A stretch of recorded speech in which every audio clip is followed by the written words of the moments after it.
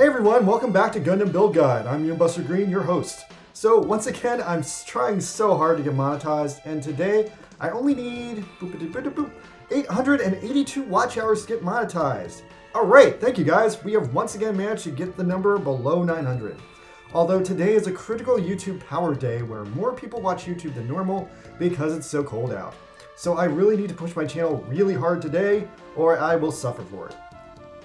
As a result of the YouTube Power Day, I'll be doing a random Pokemon live stream later tonight because I just want to grab me a piece of that YouTube power. Alright, so a lot of things to go over today in the new Gundam news. And first big news of the day, Gundam Witch from Mercury's season finale is unfortunately not going to air until next year. So originally the season finale was supposed to air on Christmas and be a fantastic Christmas present for everyone and something to like mull over for the entire holidays. Because, you know, they could, like, do anything with the finale. They could, like, have a super depressing reveal that Soletta is actually a zombie or a tanuki or something. And, you know, that would just ruin the Christmas holiday. But unfortunately, because Episode 7 missed its originally intended air date, because Nika Nanora's VA, Yume Miyamoto, came down with an unfortunate illness, there was such a big scuffle that they've officially recast her. And because Episode 7 didn't air the day it didn't air, the scuffle has now caused the season finale to miss its air date slot. So that sucks. And to make matters worse, because it missed its air date slot, and because there's holiday programming for the Christmas break, the network had to really struggle to schedule a new air date, and the new air date is now January 8th, almost a month from today, and 2 weeks past where the finale was originally intended to air. Damn, what a disaster. Now at least this hopefully means there will be less of a gap mentally between Season 1 and 2, because there's supposed to be a hiatus. I think the plan right now is for Season 2 to drop in March. I think that's still the case. Anyway, that sucks, but that's the way it is. Alright, next piece of news. The Gundam Park in Fukuoka is doing a bunch of crazy things. Now first things first, they're going to launch a new special campaign to tie into The Witch from Mercury for the next month. I am not sure what that means. It probably just means they're going to play the G-Witch soundtrack more. But hey, they released a super cool new poster, which interestingly also shows the aerial Gundam in front of a UC-style cylinder colony, which isn't something we've seen in the show yet, but hey, it's cool. Now, also, if you need even more of an excuse to visit the Gundam Park in Fukuoka, the fantastic prefecture of Fukuoka, they have a special product this month. The special product is Gyune Gus's Psycho Doga, from the original Belta Chica's children novel. Now the Psycho Doga is a CCA MSV unit designed by the original CCA mecha designer Yutaka Izubuchi, the guy who later directed Razafon, and it's a pretty interesting design.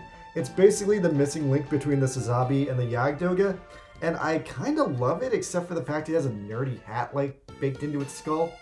Otherwise, I love the white color scheme, and yeah, it's a pretty sick unit. It's got funnels at its shoulder, it's got like a weird riot shield. Very kind of a police officer vibe. Anyway, yeah, speaking of white suits, the RX-782 rollout color scheme with boost armor will also be releasing soon as a figure. I like this design. I think it's Tomino's originally proposed realistic color scheme for the Gundam. And I super like the way they put all these decals on it to make it look way more scientific, like a space shuttle or something. And F it, if I'm just going to cover all the model news, one last thing, Premium Bandai will also be doing a very limited, very detailed run of the HG model of the Rose Gundam from G Gundam. Alright, that's everything, you're welcome. Alright, now let's flip over and talk about Gundam Breaker Mobile, where there's almost nothing to talk about. I'm sorry guys.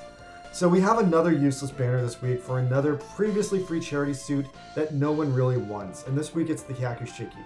Now it's a Hyakushiki that can go 7 stars, but I'm sure if you've been playing this game for at least a year or two, you should have the Hyakushiki by now. The only thing new about the new Hyakushiki is the legs have a very nice cooldown attribute, and the backpack deploys the high Mega Launcher, which is a pretty sick move as usual. So if I am going to be real with you guys, the original charity Hyakushiki kinda sucked, so this is definitely a better Hyakushiki. But it's a better Hyakushiki for money, so I don't know if you really want that. Other than that, completely empty week in the game. We're up to week 3 of the Try on 3 event, stretching out that content for just another week when it was already stale. Yeah, the Try on 3 is a good suit, so if you haven't got it yet, definitely get it. But yeah, otherwise, there's almost no new content this week. The only other thing is there's a brand new battle circuit. It's extremely easy. I completely destroyed it in under 3 minutes. All right, that's all from me, you guys. Thanks for stopping by. I will stream later tonight, so come to that stream. I want to take advantage of this YouTube Power Day. Thank you. Good night, everybody.